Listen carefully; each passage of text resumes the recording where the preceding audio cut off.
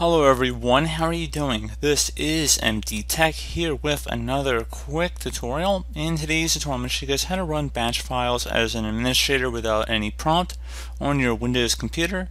This should hopefully be a pretty straightforward tutorial, and without further ado, let's go ahead and jump right into it. So normally if you wanted to run a file with administrator privileges, you just would right click on the file and then select run as administrator. If you'd rather not do that and you just want to automatically run it as an administrator, I'm going to show you guys how to do that. Right click on the file, select create shortcut. So you can name this shortcut whatever you want. You can see the little arrow in the bottom left corner indicates that it is a shortcut. So we're going to go right click on the shortcut now, and we are going to select the properties option near the bottom of the listing, and now you want to left click on the advanced button.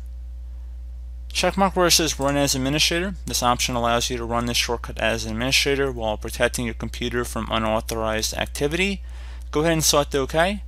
Once that's done, select apply and OK.